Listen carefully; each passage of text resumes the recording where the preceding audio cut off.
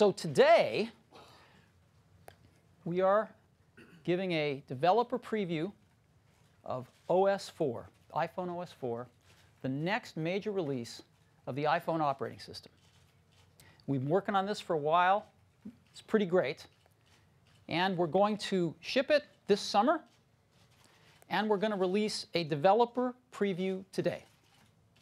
So let's get into it.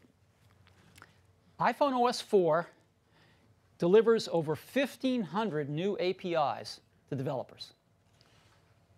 Lot of stuff that developers have been asking for. Developers can now access the calendar, the photo library. They have full access to still and video camera data. Quick look. They can put SMS inside their apps. We are releasing our automated testing tools, the same tools we use to test our apps, to our developers, so they can test their apps with them. And we're releasing a framework called Accelerate, which is in itself, actually, we don't count these APIs in the 1,500, over 2,000 APIs for hardware-accelerated math functions. So if their application is heavy into math, they can really take advantage of this. And these are just a few of the over 1,500 APIs that they're going to have in iPhone OS 4. In addition, there's over 100 new user features. And again, here's just a few of them. Users can now create playlists on their phone. We've added a 5x digital zoom in the camera app. You know how you can tap to focus when you're taking a still picture? You can now tap to focus on video. Every photo taken on the iPhone is geotagged, and we've added places in the photo app now so you can see where they were taken. You can change the home screen wallpaper. Been a huge request that we've gotten. You can use Bluetooth keyboards. And we've added a spell checker, which is really nice. If you misspell a word, it'll underline it. You just tap it, and it'll give you what it thinks what you might have wanted to type. You can gift apps. This has been a big request, too. So you can buy an app and gift it to somebody right from your phone. So again, these are just a few of the end-user features, over 100 of them, in iPhone OS 4. Now, of those, we're going to talk about 7 today. We call them tentpole features. We don't have time to talk about all 100, but we're going to talk about 7 of them today. So let's get into it. Let's start off with the first one, which is probably going to be the biggest one, and that is multitasking.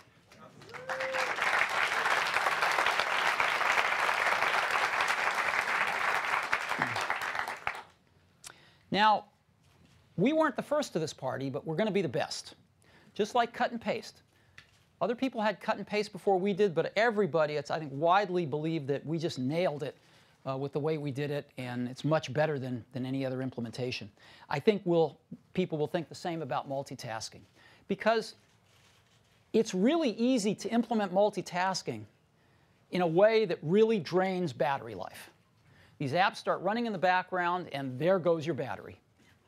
And it's really easy to implement it in a way that reduces the performance of the foreground app and makes your phone feel really sluggish. So if you don't do it just right, your phone's going to feel sluggish, and your battery life's going to go way down. And people have experienced that a lot. We figured out how to implement multitasking for third-party apps and avoid those things. And that's what took us a little longer, but I think we nailed it. So what I'd like to do now is demo it for you so you can see what it looks like for the end user. We've got a great user interface for it, and I think you'll like it. So I've got a phone here with a cable to the projector, and just slide to unlock. You can see I've got my wallpaper up there. And I'm going to just go ahead and launch Mail right off the dock there. And so here I am in Mail. I'm going to look at a Mail message. And this Mail message has a URL to a website. So I'm going to go to that website, and I just click on it, and I'm taken to the browser, right? So far, this is what we do every day on an iPhone. And here I am at this Mount Kilimanjaro website. Now, I want to go back to reading my mail. I'm done looking at this website. What do? I could navigate back to the home screen and then click on Mail again. But rather than that, I can just double-click the Home button, and the window raises up, and it shows me all the apps that are running. These are all the apps that are running. And I want to go back to Mail, and I go right back to where I left it. I want to go back to that web page. There I am, right back at the web page. Very simple. Very, very simple. So now what I want to do is I want to go to eBay to check on an auction I'm following. I can just tap on it. And again, I go right to where I left off in the apps. So here I am on eBay where I left off. I'm checking my auction. And now I want to go play a game. Let me go play Tap Tap Revenge. And Tap Tap Revenge gives me a countdown. It keeps me where I was, but it gives me a countdown of... all right, I'm not winning here. So again, the game stops. And I can say, great, let me go back and look at Mail here. Check Mail out. I've been playing a game for a while. Oops, that was the website, sorry. Let's go to Mail. There's Mail right there. OK, I don't have any new mail that I need to look at, so let me go back to my game. And again, it's going to take me right back where I left off, 3, 2, 1.